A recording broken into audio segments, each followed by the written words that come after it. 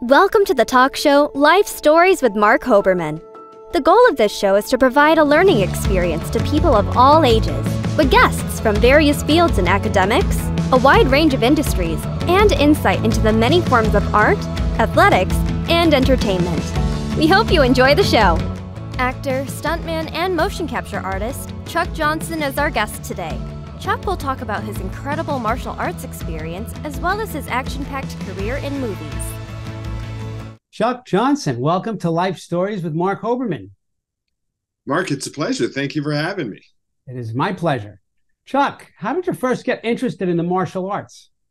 Okay, basically, I'm from Detroit, and I was the kind of kid in Detroit that like I'm not gonna say I was shy, but I was the kind of kid that was easy to push around, right? So, I had my experiences with bullying and all that, and then when I was about 12 years old, I discovered Jackie Chan movies, right?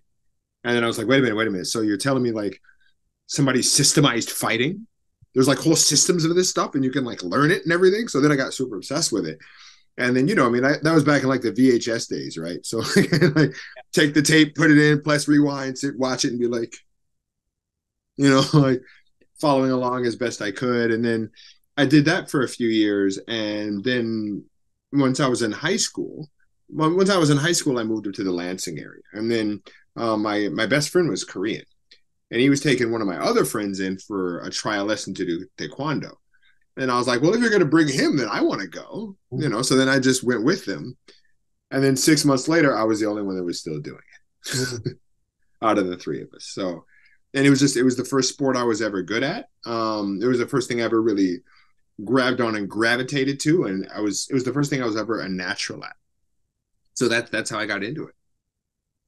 That's great because it's nice that Jackie Chan was an inspiration to you. And a lot of people see things on TV and they don't, they think that Karate Kid changed that with, it's all aggressive and it's really supposed to be about defense and that kind of thing. But I know that you mentioned bullying and as a former educator and a person who trains people at camps and even corporations, anti-bullying is needed so much because not everybody has the skill set that you have. So what have you seen with bullying, both as a youngster in school and as a martial arts instructor and somebody in that field?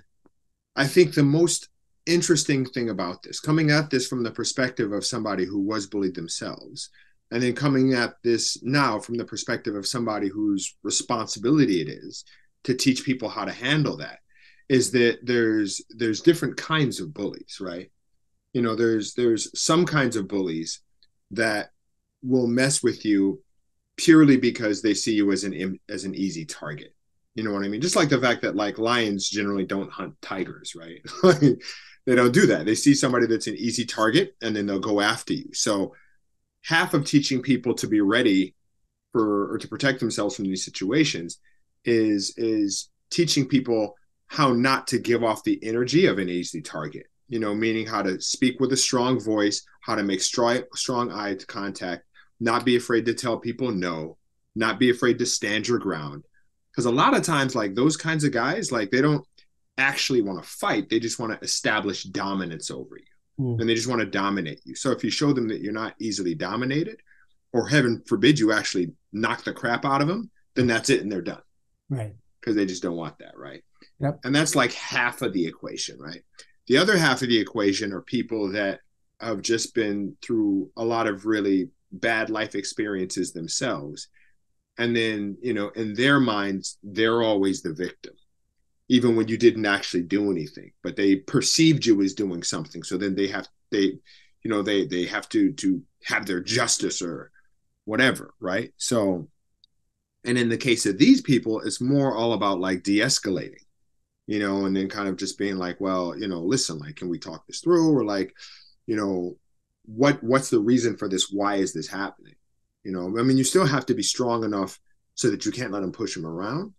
But oftentimes with those guys, if you show them that you're not actually a threat, or that if you did something, you didn't do it on purpose or whatever, then they'll actually be cool about it. Right. So a lot of the self-defense situations I got out of was taking that approach, or for example, you're at a bar and then you bump somebody who had a beer and then they spill the beer on themselves or whatever, and then they get to huffing and puffing their chest, and you just say, hey, listen, man, that was my mistake. I'm sorry about that. Didn't actually mean anything by it.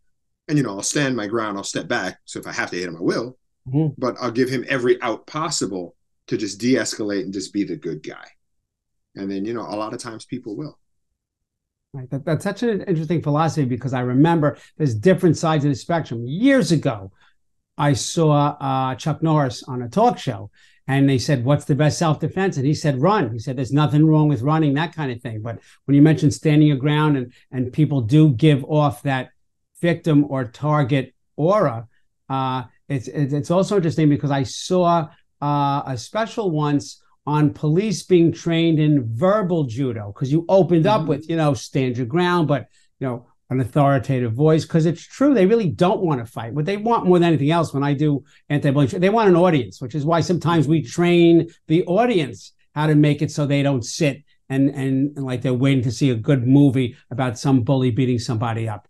But the fact that I love the fact that we teach people how to not give off, the idea that they're easily dominated. So I think that's great. But that's really important, because when I've done bullying training, when I train people, Chuck, in anti-bullying in corporations, it's the same bully he was when he was 11. He's just older, a little fatter sometimes, and just some more power. So it's it happens in schools and all over the place. So not just with students, with sometimes administrators and teachers. So I love that philosophy that you have. Let's go back though years. I mean, you talked about also being bullied. I remember I took judo years ago with Kata Watanabe, probably almost 50 years ago. Loved it, and just loved the aura of it, the philosophy behind it, the whole way he taught classes, which I find martial artists, some instructors teach with so much respect, that it's all about the respect for the art.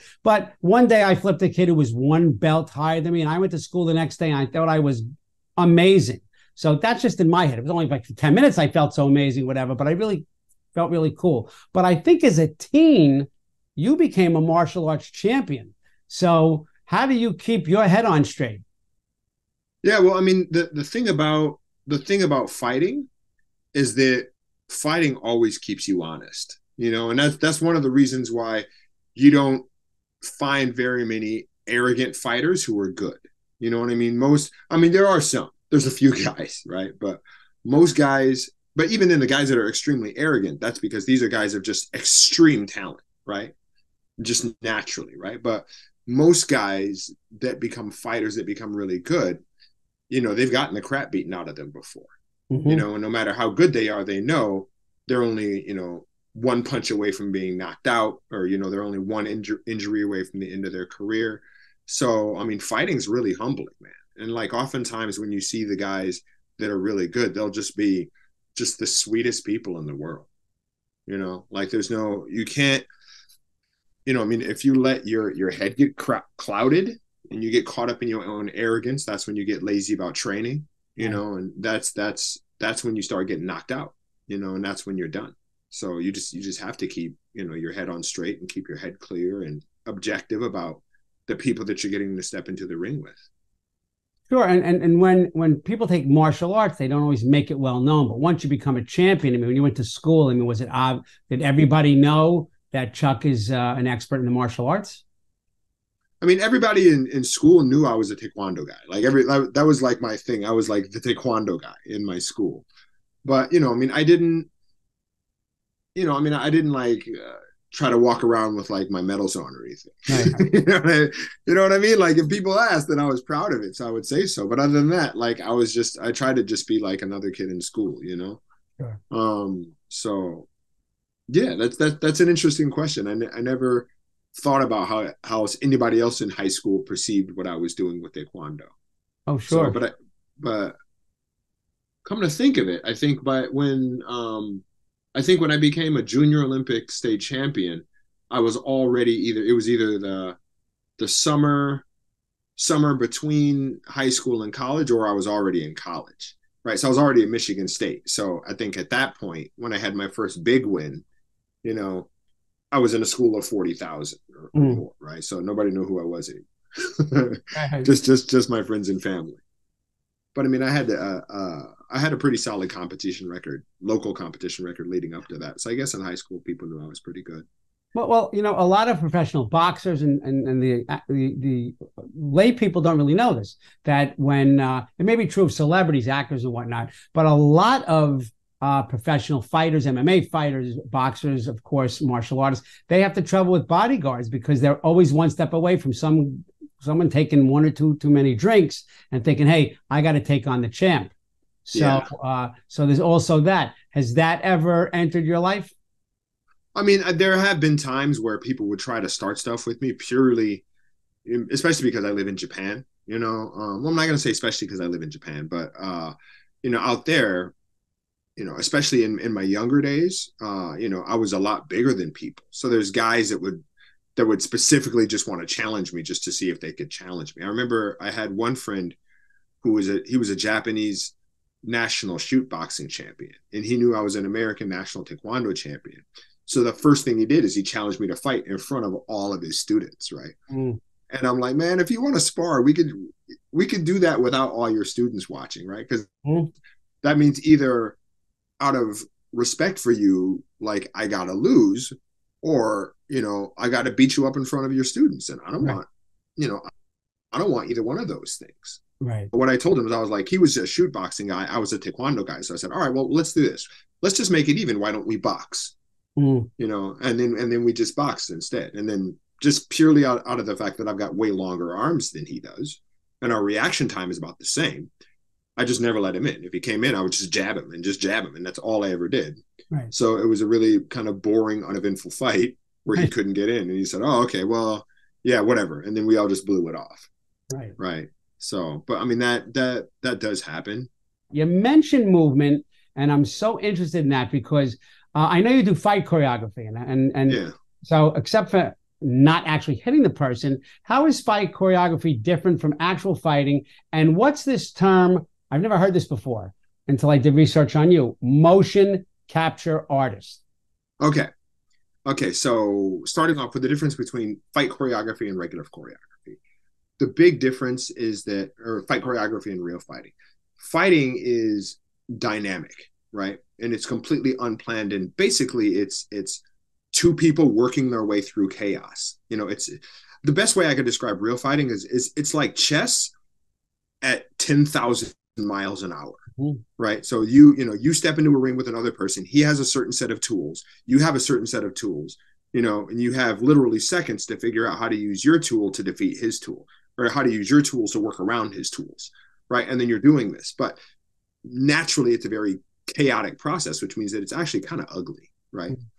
The reason for fight choreography is to take this naturally chaotic thing and then to make it beautiful and to make it smooth and clean, or to tell a story. Because sometimes fight choreography can be really messy looking as well, but it's messy for the sake of telling a story about the narrative between these two people and why they're fighting.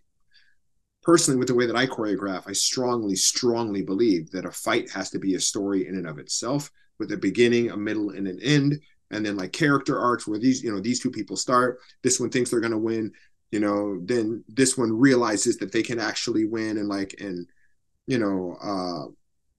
there has to be an emotional process that these people who are engaging each other go through, and there has to be stakes and character arcs and all that within the fight itself. So basically, I guess fight choreography, as best I could describe it, it's just a very, very physical style of storytelling. It's storytelling through fighting, I guess, is the best way I could describe it. Yeah, and then also, besides in your brain, this is how I want the fight to be choreographed. And you have to train the people, the actors who are in the fight scene, to bring your vision to life. Yeah. And the thing that's interesting is that different fight choreographers will choreograph in completely different ways based on just how they learn to shoot, and then based on what their own martial arts background is. Like I'm a taekwondo guy, so what I tend to do, the stuff that I like to make tends to be kick heavy, you know, whereas nowadays it's much more about MMA and jiu-jitsu and groundwork and things, and that's the current trend, you know. But there's also like the whole like close quarters combat stuff, and the Born Identity type stuff. And there's all these different spheres within fight choreography and all these different styles, right? So it's a fascinating space to operate. The thing that I like about it in contrast with other stunts is 9 times out of 10, you're not going to die doing fight choreography, right? Mm-hmm. You're going to get bruised. You get bruised, you get a little bit beat up, especially if you have to hit the dirt, if you have to do Rex, or you have to hit the ground real hard, mm-hmm. which is just a part of, that's what makes it exciting when you see somebody get slammed on the ground and you're like, oh, right? So when you do fight choreo compared to other stunts, you get beat up more, but you get bruises, but that's basically all you're going to get bruises, right? And it's really tiring and it takes all day. Whereas if you, for example, you do a high fall off of a building, your job takes literally 2 minutes. Right. You walk away with thousands of dollars. If you hit the target, great. You just go home totally fine without so much as a bruise or a scratch. You miss the target and you die. Mm. And then it's the same way with like fire burns and some kind of car stunts and things like that, right? Like all the high profile stunts. It's super good money. And generally your job is done in like 5 minutes. Mm-hmm. But if it goes wrong, you die. Right. So that's the thing that I think makes fight choreography interesting and why I like operating in that space. So, as a motion capture artist, another term for a fight choreographer? A motion capture artist, what that is that's for video games or for, computer generated projects, for CG projects. Right. When they need realistic looking animal movements or human movements. For example, in video games, if they try to just create a CG character and make it walk, then it's going to look really choppy and unrealistic. So it's easier to just take a real actor and you put sensors all over their body and then you record their movement. And then you just hire an actor to be a voice actor and then you put the sensors on their face and then you record their facial expressions. So that's something that I got into in Japan because, if you look at entertainment in the States, our number one cultural export is our movies and our television. Right. It's right. Like everyone in the world watches American TV and movies, right? If you look at Japan, their biggest exports is like video game and manga. Their movies generally don't really go abroad. If they do, it's in a very, very small scale. Right. So that being the case, you can do motion capture work in the States, but it pales in comparison compared to doing films in the States. Whereas in Japan, mocap work is kind of where it's at, because those are the projects that go all over the world. If you say, oh yeah, I did DJ in Street Fighter 6, everybody knows what that is. Mm-hmm. And everyone's like, wow, you're in Street Fighter? That's amazing, right? So for Japan, motion capture work as an artist is just some of the best work that you can do. And it's some of the work that pays the best because those are the biggest international projects. Right. So, That's so interesting because a lot of people don't know what goes on because on my show, I always talk about the story behind the glory. Look at all the work it takes. And people say play a video game and they love it. They don't know what goes into it. But you mentioned the film industry. And as I do say, we talk about the story behind the glory. So I know you have some exciting things going on. What struggles did you have as a producer of your first feature film, Eastbound Traffic? So this has been Eastbound Traffic. It's still in pre-production. We're getting ready to shoot in October. And up until now, I can say with an honest heart, this is the hardest thing I've ever done. And everybody says that about making feature films. Like before, because I've been working in entertainment for 22 years now. I know a lot of producers. And then I said, I'm going to make a feature. And everyone's like, Chuck, are you sure? Are you sure you want to do this? Are you sure? Do you have any idea how hard it is to make a feature? And I was like, well, I've made 4 or 5 really, really successful short films. And they're like, yeah, but bro, the difference between doing a short and a feature isn't like, it's not like, a short is like 5 points and a feature is like 10 points. It's like a short is 5 points and a feature is 100 points. It's a huge difference. And the reason is because when you're making a short, you're not making it to sell it. You're making it purely for creative expression, right? So the goal isn't to sell it. So whereas when you're making a feature, because the teams get exponentially larger, like you need like a lighting team, you need a producing team, you need a sound team, you need your script supervisor, because the scale of it is so big. that means you need a ginormous amount of money, which means in order to not lose that money, you have to sell it, which means all of a sudden now you have to think about marketing, right? Think about who your target audience is. You got to think about distribution. And then because you have to deal with all that stuff, and because you have to, get money from investors and like large sums of money from investors, that also means you have to think about all of the legal aspects, which means you have to hire like a production lawyer. You have to pay, well, are we going to use a US production company versus a Japan production company? And if so, like, how is the payouts going to work for everybody? And then, what's going to be the payout for investors versus producers? And like, it's just, it's a massive, massive undertaking. Whereas with a short, it's just the creative side, but for the feature, it's the creative, which is still super important because that's what people are going to buy is your creative product. But then you also have, the sales aspect of it, or the business side of it, plus the legal aspects of it, and that's where most, feature directors fail, is the second two, because going into it, they just don't know how to do it. Nobody knows how to do it your first time. Right. And you just have to figure it out. And it's like trying to build a ship to sail around the world when you've never built a boat before. You have to build the ship, and then you have to finance that ship. You have to finance the building of the ship. Right. Then you have to build the ship. Then you have to gather your crew, which is going to be, 20 or 30 more people than you've ever worked with before. You have to make sure you get good people who aren't going to be the rest of the crew and who aren't narcissists or psychos or whatever. Right. And then you have to build this boat to sail around the world. And then you have to sail it around the world yourself when you've never sailed around the world before. And that's what making your first feature film's like.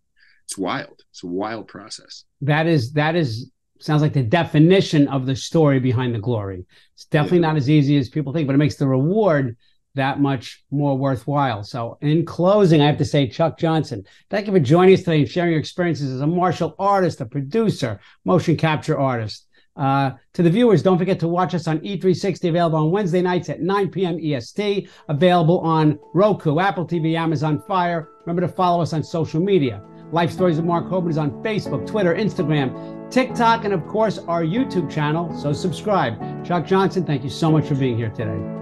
Thank you too, Mark. It's really been a pleasure. Thank you for watching Life Stories with Marc Hoberman. To contact Marc, email him at info@lifestorieswithmarchoberman.com or visit him on social media through Facebook, Twitter, Instagram, TikTok, and LinkedIn. Thank you for watching Life Stories with Marc Hoberman.